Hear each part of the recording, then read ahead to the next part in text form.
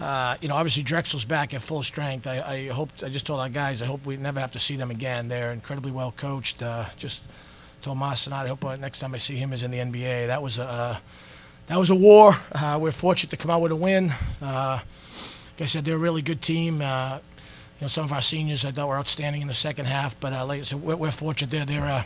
They're really good now that they're back at full strength, and it's going to be a long second half of this conference season.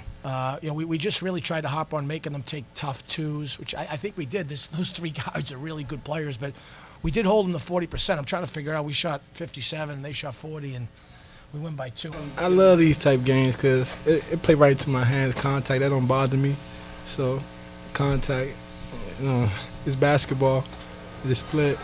We talk a lot about attacking the red zone, and we're a team that needs to drive the ball and layups, free throws, second, third shots. And I obviously, like I told you, Ralph had it going early, and then Jarrell carried us in the second half. I mean, I think honestly, we try to get guys to guard, which we do a pretty good job of, and then give you good players.